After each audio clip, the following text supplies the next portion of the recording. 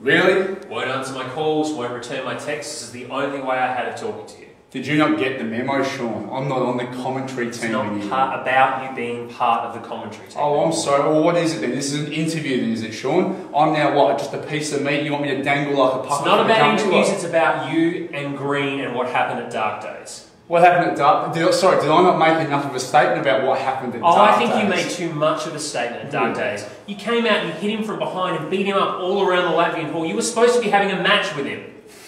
A match that kid doesn't deserve. That kid took Big Brody Marshall to the limit. That kid is a damn fine tag team wrestler. You're saying he doesn't deserve a match with you? That's exactly what I'm saying, Sean. I'm talking about a kid that doesn't understand the respect, the tradition of this business. A kid that doesn't realise a guy like me created the foundation so he had a platform to even wrestle on. And if he wants a guy like me just to step aside and let him come through, that's not how it works, Sean. Well, I'm here to tell you how it does work. As per General Manager Tom Byrne, that kid and a guy like you are going to have a match next month. Right. And if you don't compete in that match, you will lose your place in the Riot City Rumble.